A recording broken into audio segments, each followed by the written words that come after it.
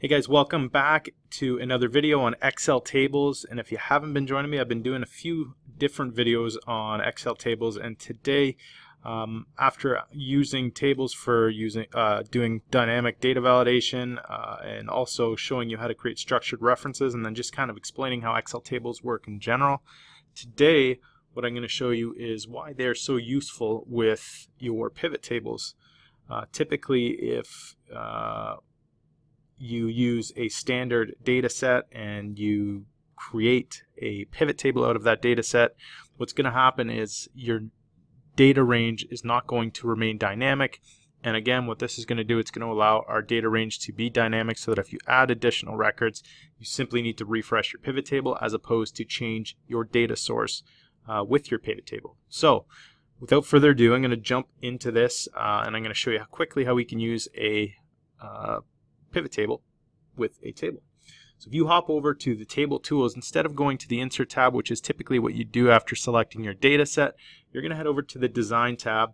And what we're going to do is we're going to just simply click summarize with a pivot table. It's going to automatically bring this up, and we're going to want to say, in this case, I'm going to say an existing worksheet instead of creating a new worksheet that you see down here under the section. We're going to pop over to calculations because I've already got a bunch of stuff set up over there. And what I'll do is I'll just put it in M3 here, and I'm going to hit OK.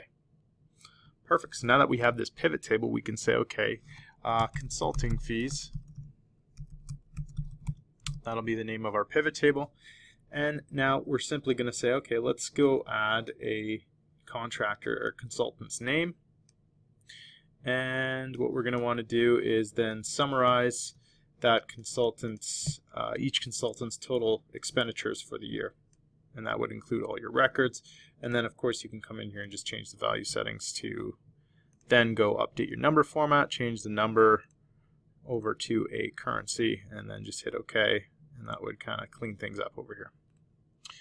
So now that we've done that, what I can do to show you that this is now dynamic, we're going to pop over back to our table on the dataset file. We're going to hit Control Shift down. That's going to bring me all the way down to the end, and I'm going to hit Control Shift to the right. And that brings me all the way to the last record. If you hit Control End, I think that would also work. If you go Control and End on this keyboard, I'm trying to find it. Anyway, give it a shot at home. If we go, Control End will bring you right to the last cell of your data set, just like I showed there. So now let's go actually let's go back up one cell. And what we're going to do is now we're going to hit Tab at the end of our data set, as I showed you in our first video. And now that we've done that, we can create a new record. So we're going to just say 2014. Let's just say it's operating city C, we'll say, and we'll just say info and technology, and we'll say accounting, just to make this easy. Quick tip on this too, you can hit Control D and it's going to copy the cell above. Let's just say it was the same day as the one above as well. Contract PO would be different, so let's just put in some random number there. And here's the consultant's name here. This is the one that we want to update accordingly. So I'm just going to say Brad Edgar Consulting. And then we'll just say worked hard for us, which makes no sense for the type of work, but we're going to just leave it at that. And we're going to say that they paid me $1 million for that, which is awesome. I wish that was actually true. All right, so now that we've done that, I'm just going to hit delete on that new row that I accidentally added by hitting the tab button. Now we're going to just pop back over to our calculations tab, and we're simply going to select anywhere within our data set. You can either right click and then hit refresh here up at the top, or what you can do is then go to the design tab, or I'm sorry, the analyze tab, just hit refresh. And what you're going to see now is that Brad Edgar is now added to our list of consultants. Perfect.